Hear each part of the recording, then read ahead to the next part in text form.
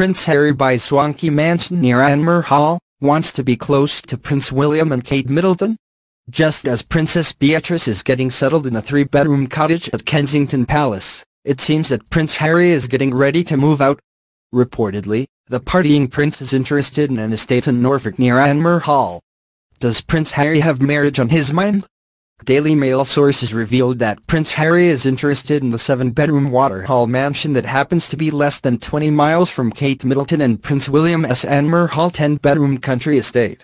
Though royal insiders think the ginger-haired prince wants a place to party away from prying eyes, others believe Prince Harry has met the one and has begun nesting, and a royal engagement announcement will soon be made. The house is described by the agents as a 7-bedroom mansion, which includes a pool and fireplace and room to add on if needed. It has an exceptional family home, enjoying a wonderfully private and peaceful setting within the Swanky Valley. Waterhall is situated on 5.5 acres of gardens. It also boasts a tennis court and game room. On the western border lies the River Swanky. Also on the property is the historic Norfolk barn. The structure has planning permission to be converted into a 5-bedroom home if Prince Harry finds he needs more room.